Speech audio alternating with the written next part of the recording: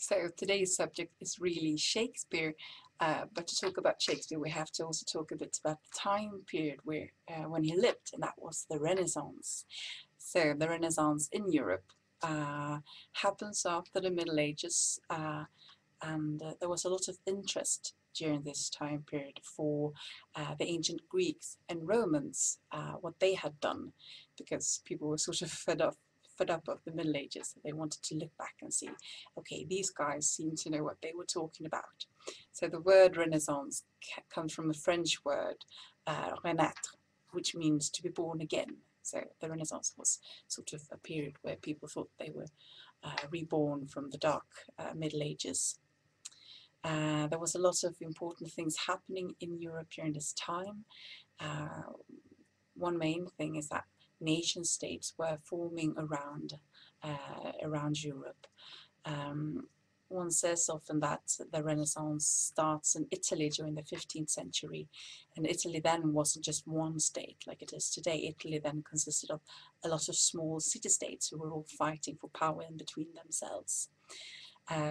So there was a lot of sort of battles and power struggle going on around Europe, and the princes and kings, because they were mainly men in this time, the rulers had to show their power in different ways.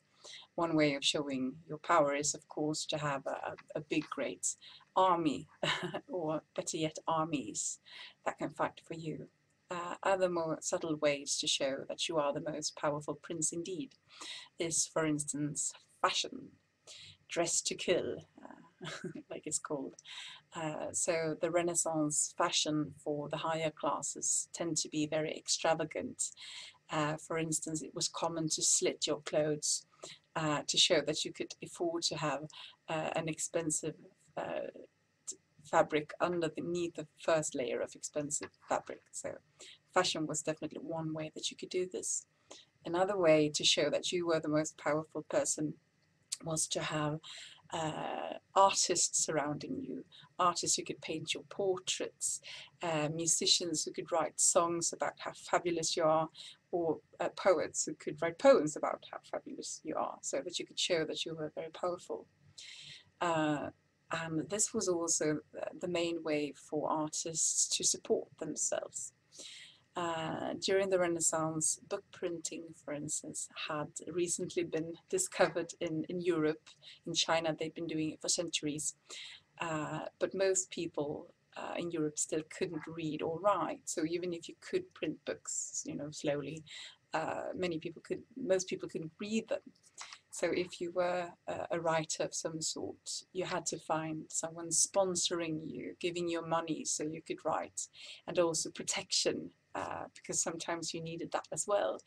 And this was called the patronage, and the person sponsoring was called a patron. So this is how, for instance, Shakespeare had to support himself to be able to do his writing. Other important things happening in Europe is, of course, the Reformation, because during the Middle Ages, the Catholic Church has quite a solid grip of Europe, but slowly, Martin Luther starts to develop this thing that would be called Protestantism a bit longer on. And this leads to several important things. For instance, it becomes, again, this goes very slowly, but it becomes more acceptable to talk about philosophy and natural sciences. You don't automatically have to accept everything that the church holds to be true. You can sort of discuss it and, think about things like how we're going to rule society. Is democracy something for us? But again, this takes centuries. But it starts. A lot of this starts during the Renaissance. One other difference that the Reformation gives us is that the differences between sacred and profane literature actually gets bigger. The differences. So, of course, Shakespeare is someone who writes profane literature. So this is interesting for us. The natural arts as well as philosophy are sort of blooming during the Renaissance. So this is the time period where we will find Shakespeare, and we will see that he is really a child of this age. So this is the first part. So.